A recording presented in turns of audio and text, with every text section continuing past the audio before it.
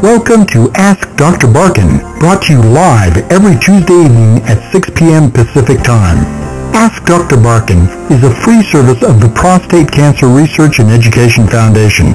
To ask your question about prostate cancer or any men's health issue, please press number 9 on your touch-tone phone. And now, here's Dr. Israel Barken.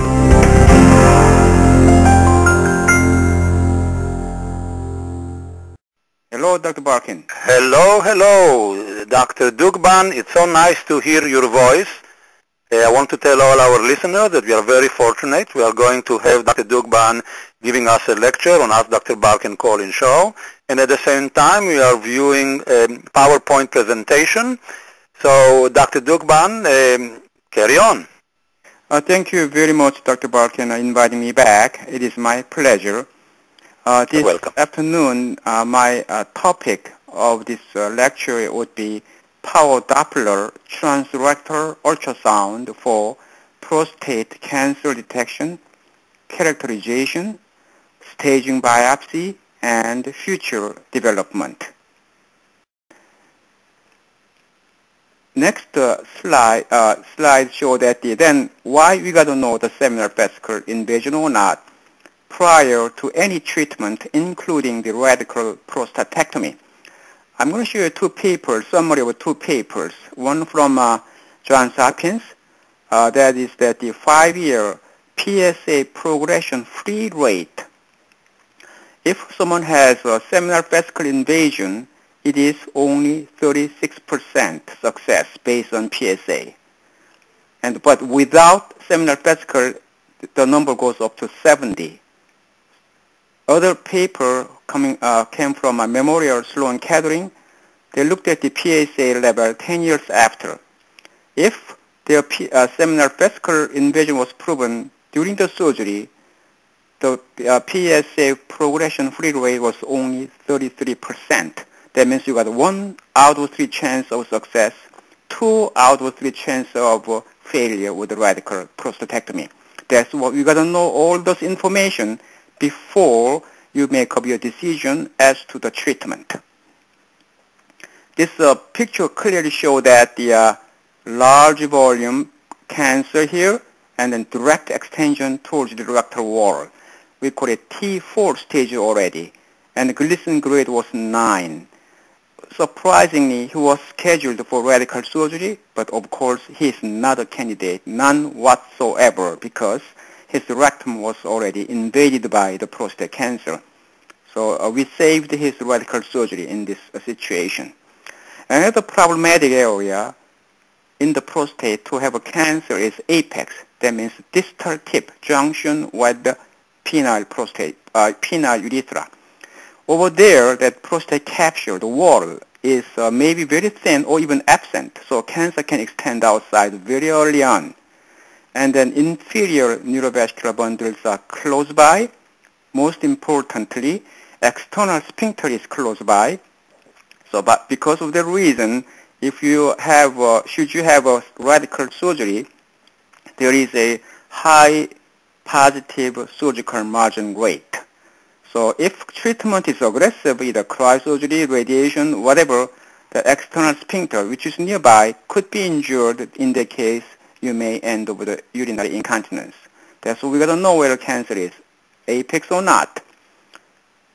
This diagram is a pretty interesting one. This is apex portion of the prostate. Urethra runs there, become penile urethra. ES means external sphincter.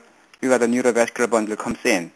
I have fortunate enough to have an autopsy specimen similar to this diagram, showing that the urethra right there all matches with the other diagram. Cancer is right here, external sphincter is right here, and we found out that he has a large volume cancer, just like this diagram, with the magnified view of this pathology slide confirmed that he got a cancer already outside of the capsule because of the capsule here is very thin or sometimes absent. So cancer was already outside of the prostate. In this scenario, if we have a radical surgery, even though it was a good surgery, he might have a positive surgical margin. That could be an eventual treatment failure.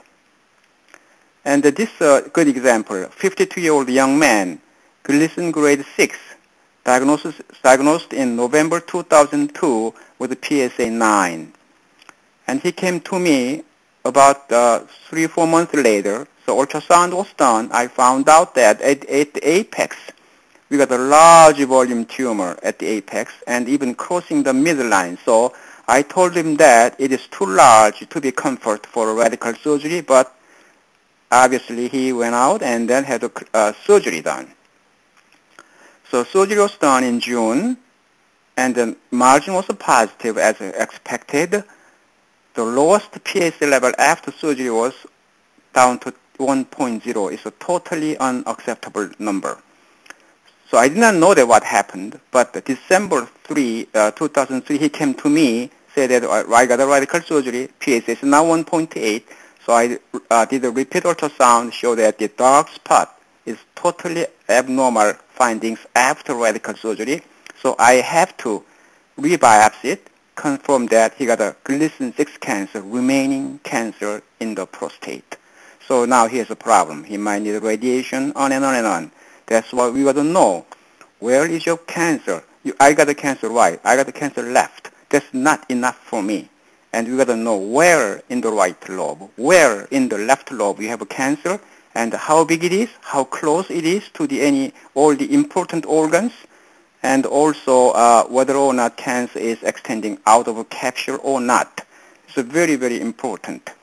It is the next case is rather older man. The recent case came to me with non-Gleason 7 cancer, T2B stage. That means his cancer is all still within the confinement. And he was scheduled for robotic surgery something like next week, Monday. We didn't have much time. So I looked at the ultrasound. On the right side, middle level, large volume, dark spot, which is a cancer, lots of feeding vessels, feeding the prostate cancer here. At the middle level, extending down to the apex, so getting more serious. But most importantly, further down there, this ring-shaped dark spot is an image of external sphincter. As you see, the cancer is abutting, extending down towards the level of the external sphincter and abutting this organ. So I have to take a biopsy, including the external sphincter. We prove that it is indeed now Gleason 8 cancer involving the external sphincter already. It is now T4 stage, so his robotic surgery was aborted. The next slide shows that the significance of having transition zone tumor. Transition zone tumor comprises of about 20% of tumor, so relatively rare compared to the peripheral zone tumor, but has a different biological behavior. It takes more benign course compared to peripheral zone tumor. It may escape an early detection with a random biopsy because it is too far away from the rectum, and often detected when it is a large volume tumor with a high PSA. But still, even though it's a large volume, usually contained within the prostate. And this cancer is usually a good candidate for an active surveillance if the cancer volume is small with a low Gleason grade. This is a good example. Next slide is. It's MD, 68-year-old man, PSA was up to 8. It was 4 to 5 ranges for a long time. So because of that reason, he had a 12-core biopsy, random biopsy, that was all negative. But because of his PSA was up, he was not comfortable with this information. He came to me. We performed color Doppler ultrasound. As you see that the black and white, really I did not detect anything abnormality right away. But take a look at the color Doppler. There is a small area of definitely increased blood flow within the transition zone. There's a border dividing peripheral zone here and the transition zone here. Small volume, Gleason 6, 68-year-old man. So he's been on active surveillance since then, and he's been doing fine.